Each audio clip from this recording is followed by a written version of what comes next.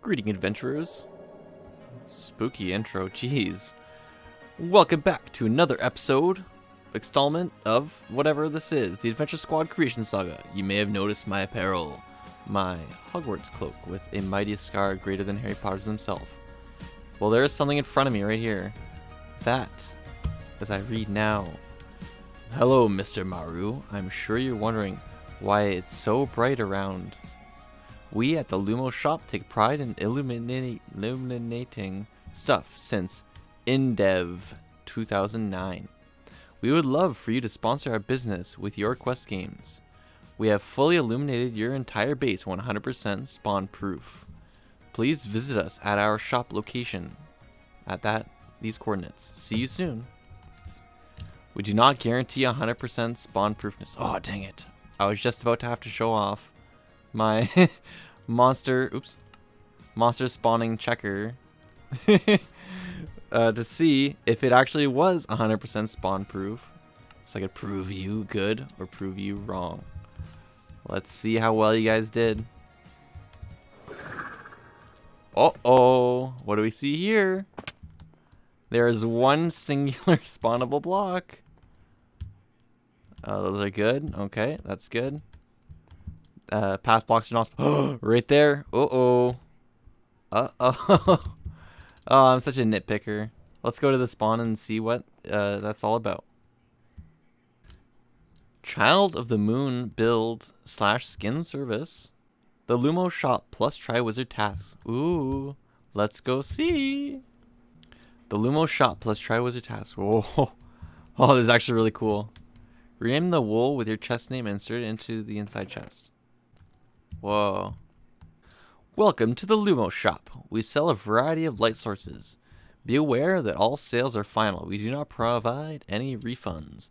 Payment can be left inside the barrel where the item was bought. Abbreviations: S equals stack, D equals diamond, DB equals diamond block. So according to this book and the rules, I should just be able to put one diamond in here, and I've been sorted into Ravenclaw. It's pretty neat. Let's see here. I think that means I'm the only one in Ravenclaw. So yellow, Azukar is a Hufflepuff, Samurai is a Gryffindor, Snooper and Green are Slytherin. Cool. I'm in a class house of my own. So I just want to go through this welcome guide and read this awesome poem riddly thing. I don't know. The sorting hat. Oh, you may not think I'm pretty, but don't judge on what you see. I'll eat myself if you can find a smarter hat than me. You can keep your bowlers black, your top hat sleek and tall, for I'm the Hogwarts sorting hat, and I cap them all. There's nothing hidden in your head that sorting hat can't see, so try me on, and I will tell you where you ought to be. You might belong in Gryffindor, where dwell the brave at heart. Their daring nerve and chivalry set the Gryffindor apart. You might belong in Hufflepuff, where they are just and loyal. Those patient Hufflepuffs are true and unafraid of toil.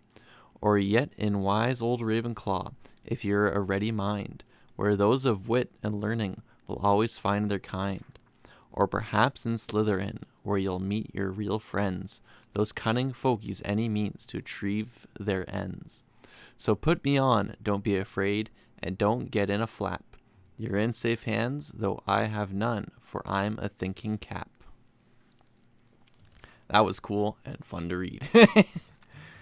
And it looks like I am a Ravenclaw. Our founder, Rowena Ravenclaw, created the Blue and Bronze House, represented by the Eagle. Students in this house possess the traits of cleverness and wisdom, led by Phileas Flitwick and accompanied by the Grey Lady, Helena Ravenclaw. Wow, 32 for one diamond. How do I... Oh, here we go. I'm dumb. These are actually really good prices. I'll have to visit this place often for good stuff. But yeah, so these Triwizard tournaments seem very cool. I'm really excited to see what's going to happen.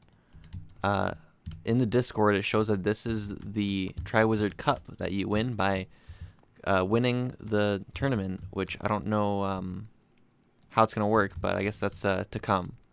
So we'll keep our eyes out on this, and we'll have ourselves a great old time.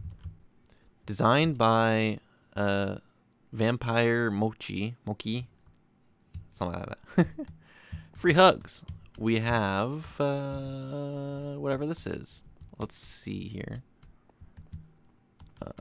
Warning: door will close on you if you pause. Oh, well, that's just design, I think. All right.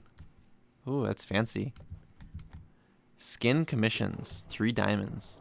So it looks like this is a custom build or skin commission shop where you can get customized skins for you or customized builds, I guess.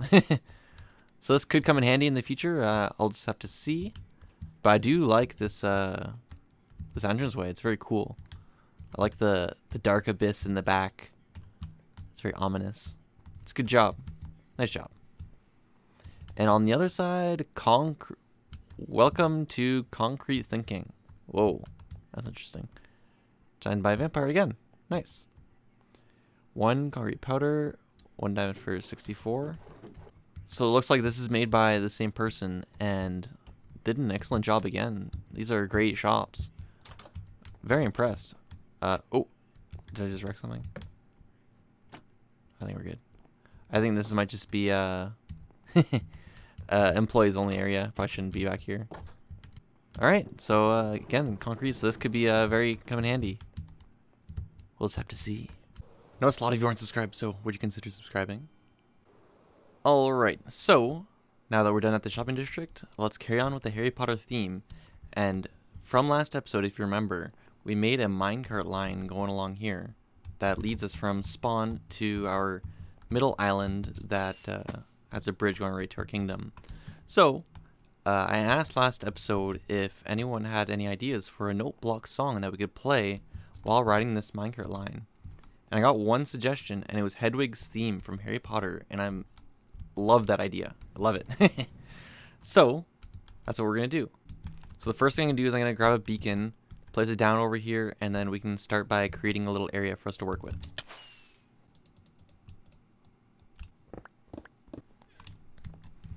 Alright, so what I've done is I've just taken the redstone line from right below where the detector rail is, and it goes along here, follows this line, down below to here, where I'm going to put dirt and note blocks.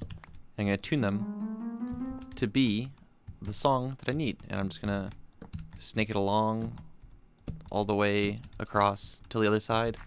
And I think I might have to copy it going this way so that the song plays both ways properly.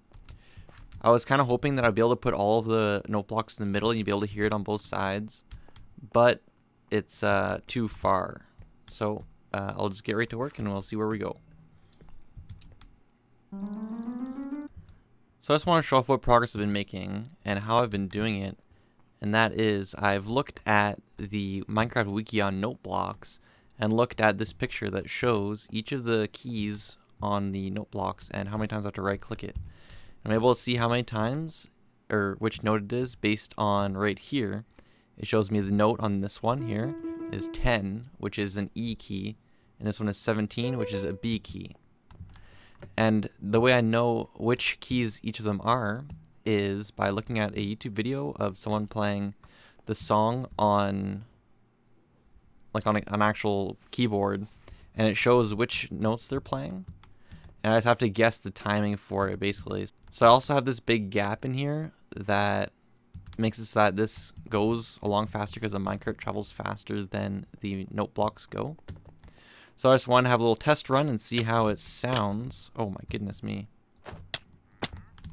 And here we go. Let's try her out.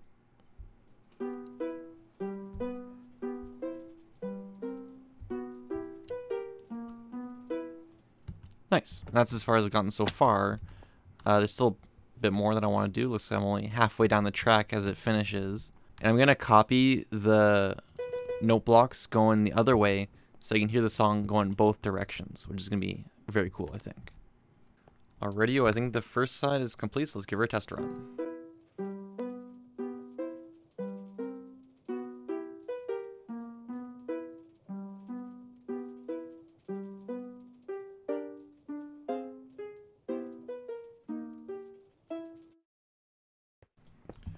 So I just realized there's going to be a minecart going both ways. So I actually need to change it from going from the detector rail to going to the button press instead. And that should fix the issue. Alright, so now I just need to copy it to the other side and we'll be good to go. And with that completed, we can now check another thing off of our due to list, which is note block rail. And we can find out what to work on next. So I think I'm going to go to make creeps TNT launcher things. Let's go check it out. Alright, so here we are at the new project location. I have decided to change my skin to my proper house colors of Ravenclaw being blue and bronze. And we have some work to do for creep. This is a design that we were trying to make work. We're having a lot of troubles with it. It is a TNT flying machine that, as you can see, creates a giant crevice with one TNT. So we have to copy this design all the way across because this is going to be a giant hole going all the way down to bedrock. And I'll show you some footage that I captured of us messing around with it. Okay. I'll go. It's doing it! I think I did it! It's doing it! Check this out. Zoe. Gotta make sure it goes back and forth though. No, it just killed itself. Okay. So that's my issue. You know what I think, Creep? I think you're a gosh darn genius. Alright, so what you just saw was just trying to mess around to try and figure this thing out because it's actually pretty convoluted. The way it works is every time an observer is updated, it sends out a signal which actually powers this piston, which would drag it all along and just snakes over and over again. So, as you can see here, it just goes. On this next design, we have an extra observer with a piston down here, so it pushes it along. And you can see here that every time it gets pushed, it pushes it out of the way. But we're having a lot of troubles where we didn't know that this had to be here. So when the flying machine would go all the way across, it would push it out, and then when it was being retracted, it pulled away before it could pull it in, so it just left it here, which was a big issue. So in order to combat that, we simply put an obsidian that held it back. You can see that it's unable to fire this one here because it's in the way. So when it pulls back by breaking this one, it will be pulled away, and then it'll bring it with it. So it just keeps on doing it over and over again. The next issue lies where if you try and just build it, it just kind of ruins it, and you can't place the TNT. So in order to combat that, you have to build it offset where when the flying machine gets pushed across, it like engulfs it and pushes the powered detector rail over top of it, and for some reason it doesn't realize that it's being powered, so it just kind of doesn't work. Alright, so when it gets pushed across, it like engulfs it, and then it just works. So this TNT actually is being powered by this detector rail right now, but it just doesn't realize it, and then somehow it has to do with this, I don't really know. And this cobblestone wall is just holding the minecart in place, I think. First thing I need to do is test and see if I can actually use these with honey blocks, and I cannot place rails on these, so this will not work. So I don't have enough slime blocks to make all these machines yet, so what we need to do is go to the shopping district and see if anyone is selling any. Aha! We have arrived. So let's take a look at all the shops available and see if there are any slime blocks on offer. Yes, I'd like to purchase a few stacks of slime blocks, please. Can you hook me up? I would greatly appreciate it. No. I need slime. I know you have it. You're holding out on me. Ah! So I only found one slime vendor in the whole shopping district, and he's being really stingy with me. So I know that Core was being a slime farm, so looks like I'm going to have to go to Core's base. If you remember, we did a secret door that was right down there. But that's not the goal of our mission today. I believe he has a slime farm over in the ocean somewhere. Alright, I couldn't find the entranceway, but I think there's another way in through it going down this cave. Aha, I found it. Should be right down here.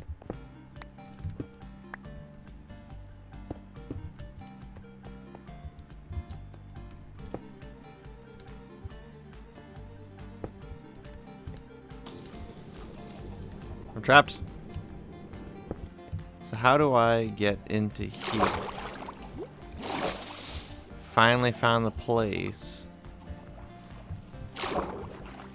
Oh, no, it's a crafting table. Aha, right here. Well, this doesn't help me. That's only 25. Uh-oh. So without slime blocks, we're going to be incapable of making the TNT machines for now. We're going to have to ask for people on the server to sell us some slime if they have it, hopefully. Last night, Creep was trying to do a quest for the advancement Great View from up here, where you have to levitate 50 blocks from the attacks of a shulker. And he challenged me during that. My turn. Oh, you dead. I got 166. Come on.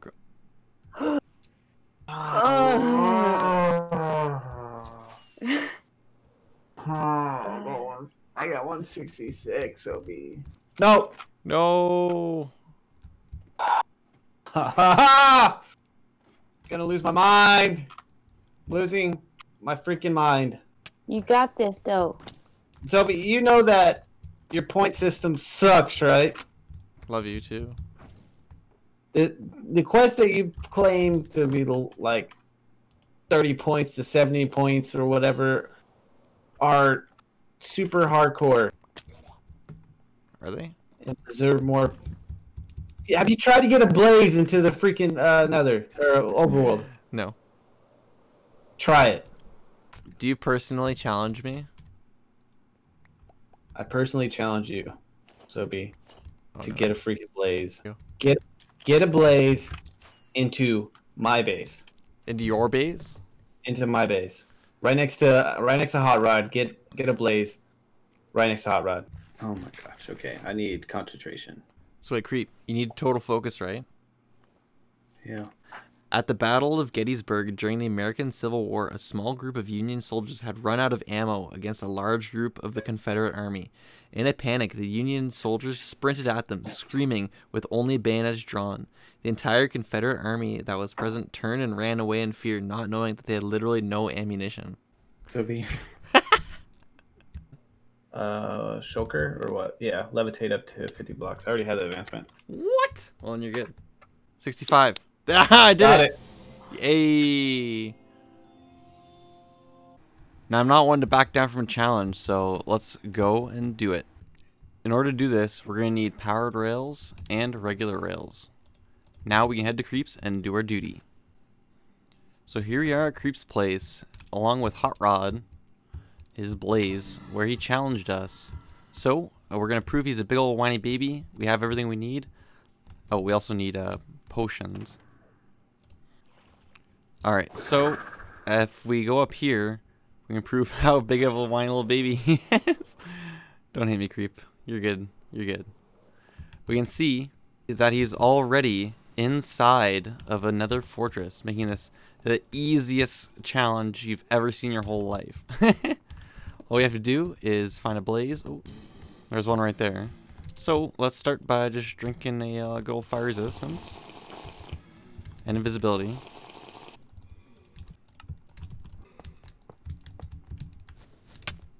There we go. Oh, we got out.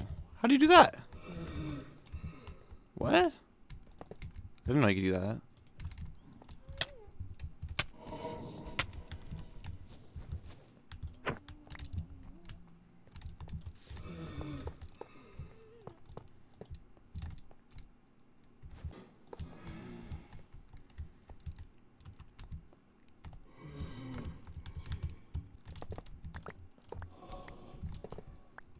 I don't know where my bow went. I'll just have to use this. Oh, before he despawns, I should probably name him.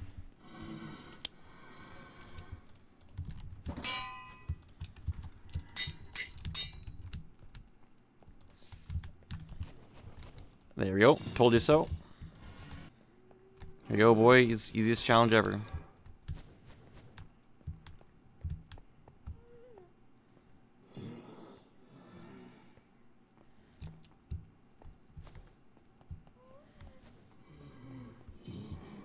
There he goes. Let's get him through. Clean up my mess. Oh. That's sad. Let's see our handiwork. Oh, this might be problematic. Oh, no, it's good. Okay. Block him in nicely, and now you can see, not a problem at all. I don't know what you're whinging about. Oh, I'm so mean to you. I'm sorry. So now after that long-winded showing off of my abilities to destroy Creep and whatever he does, we have now taken it back at our kingdom of Septipend again, where the moon rises. Yeah, rises. I just want to show off a little bit of what I've done. I've done more work on the outside of my kingdom here on the college, and I'm pretty happy with the way it turned out. This looks pretty interesting. Definitely something to look at. A spectacle of the eye, and I copied it over here a little bit. And I've added a light switch for the creeper farm. So I couldn't think of anything like that would be good. So I just took out the carpet that was here. There was carpets in that spot to prevent spiders from spawning, and just broke a hole that goes all the way down. So that actually lights it up completely, and I don't lose any spawning spaces. When the lava is gone and it's dark, we don't lose any spawning spaces, and the creepers just walk right around it. So it works out pretty good, and I'm gonna have to figure out something to do to make this look nicer. If you guys have any suggestions, that would be greatly appreciated. Looks like the fourth part of the mission is going to be in the next video, not this one unfortunately, but that's something that's I'm excited for. It's going to be cool. Just you wait. Keep your eye out for the next video. And aside from that, that's pretty much it for this video. So if you enjoyed it, please consider subscribing, and if you have any ideas, redstone projects, or prank ideas, definitely leave them in the comments. I'd love to hear them and see what you guys are thinking, and tell me what you guys think of what I've done and any improvements you might suggest for future videos. I'm always trying to improve. And thanks for watching, so cheerio.